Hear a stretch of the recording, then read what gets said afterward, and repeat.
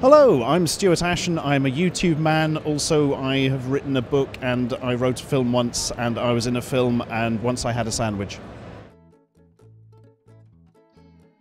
I would want to go with Sylvester McCoy, I think. As the Doctor, not as an actor, that would be weird. I like the way he would set up weird traps. And why have all the masterminds always got to be evil? Let's have a nice mastermind. And yeah, be interested to see what went on behind the scenes and the little things that went round in his head to come up with all his strange schemes.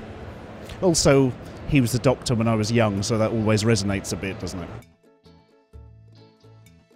Ooh, see, I'd like to say something like Sarah Jane or Martha Jones, one of the more independent ones who can go off and do their own thing, aren't necessarily reliant on the Doctor to do stuff, but I think realistically I'd be more like Adric. I'd just get on the wrong spaceship and get blown up or something.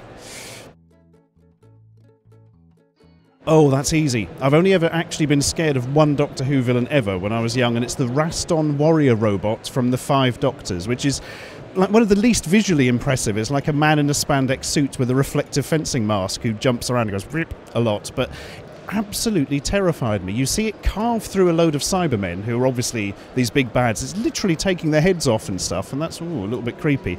But it has this kind of Tyrannosaurus Rex thing where its vision is based on movement, and it gets really close to John Pertwee's face, trying to work out if there's somebody there, and he has to stay entirely still.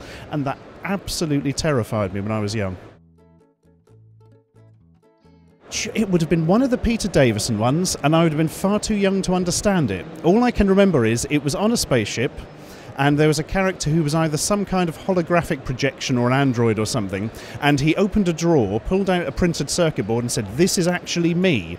You know, as in this is obviously his computer brain thing. And I had no understanding of what that meant at all. And I asked my dad, he sort of tried to explain it, and I still didn't understand it for years. And that confusion has stayed with me. Or I like Blink.